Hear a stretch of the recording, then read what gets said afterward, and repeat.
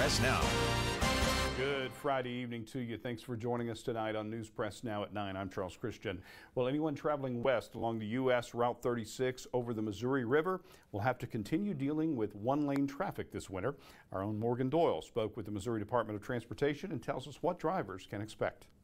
MoDOT recently announcing work on the Pony Express Bridge has been suspended for the winter. Westbound U.S. Route 36 will continue to be one lane, and the ramp from Route 759 to westbound 36 will remain closed. We certainly understand it's an inconvenience to the traveling public, and it's unfortunate because we were able to complete a majority of the work, and there's just a little bit remaining on that east end that we couldn't get completed. Work on the bridge was expected to be done by December 1st, but additional repairs were needed that caused the timeline to be pushed back. I'll be a nervous wreck. Carmel Rickliffs lives in Wathena but works in St. Joseph. Along with this being an inconvenience, she's worried about the safety of drivers this winter. I do have to take an alternate route home to get onto 36. But what I'm concerned about is the winter time with the snow and the ice, because or if people get stalled on the bridge, then what's everybody else do?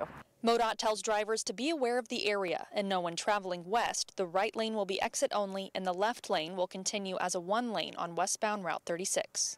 The two most important things you can do are to buckle up and foam down. The new estimated completion date is June 2023.